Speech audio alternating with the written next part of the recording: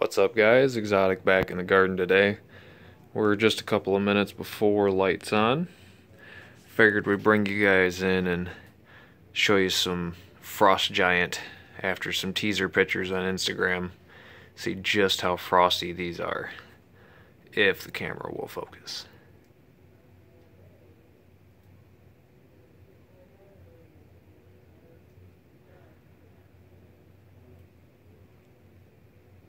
They were the start of day 30 when I posted the shots on Instagram. I'll have to note in the video for sure what day they are because I was lazy and didn't look at the calendar today. So you'll have to forgive me on that one.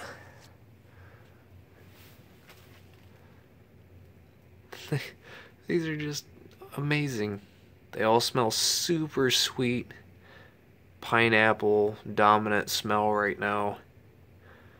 I thought Jawa pie smelled sweet, my Jawa #1. I raved about it last time. These take the cake. They're so much sweeter smelling. Look at that, even the lower one. Just awesome. Even just brushing past them right now, the smell is something else. Oops. Autofocus. There we go.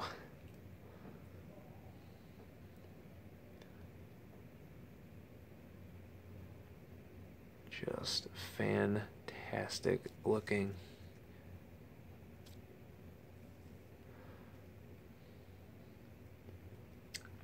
I did note before that I have rooted clones. I did lollipop these, I should note. Came through on just about everything. Gave it a haircut down low. Probably could honestly do a little bit more than what I did, but I like it. Didn't stress them out too much.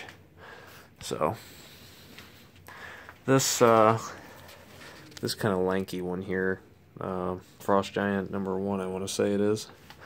Well, let's go down and look. Jawa kush, actually, excuse me. Will not be keeping it. I did not take clones of it. Just kind of small. Wasn't very impressed with the structure. So, no time for runts. We'll let this one go by the wayside and just, we'll try the smoke and see how it goes, and I'll make notes and for future reference. So, I'm sure people are curious to why these have two buds stacked the way they do. Somebody pinched them very late, and they all ended up sprouting. Two bud sites. But, I mean, I don't really see it as that big of a deal. It looks a little weird. I guess I'm curious to see how it ends up in the later stages, but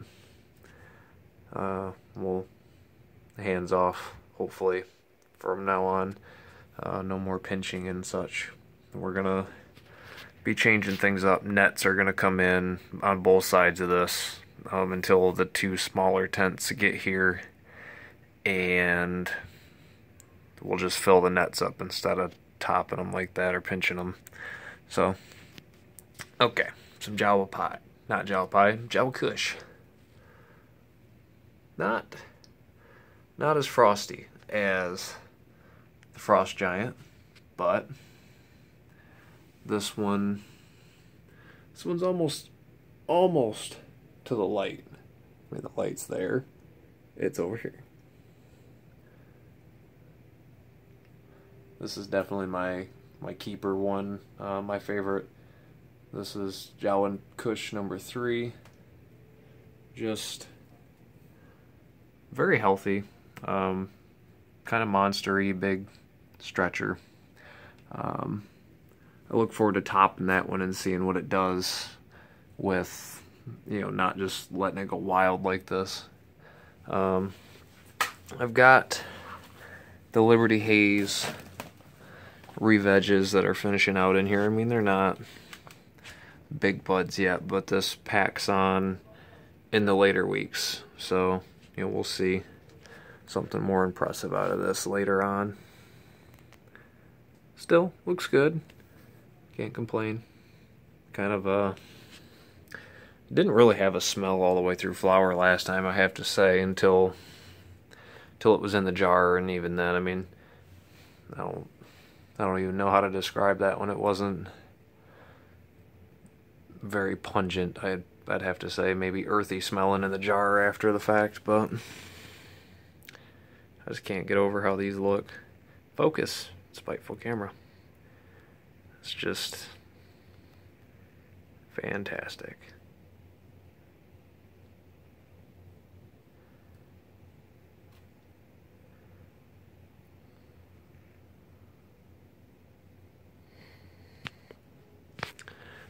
Let's step into the back. We'll take a better look at the frost levels on the Jawa Kush here.